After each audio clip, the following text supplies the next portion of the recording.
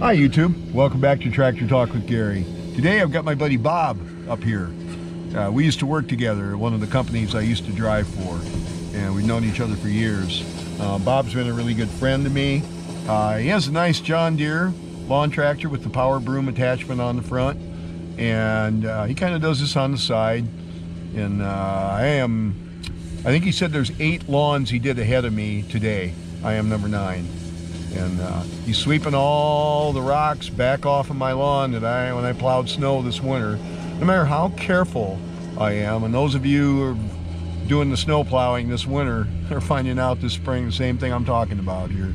I've been doing this for a number of years, and it's hard not to get the rocks off. If you want to get, I like to get down to the rock in my driveway, so I'm going to lose rocks in the process. So anyway, so Bob has got his lawn broom out here and is doing an incredible job of putting the rocks back on the driveway where they belong. It's got a really nice unit.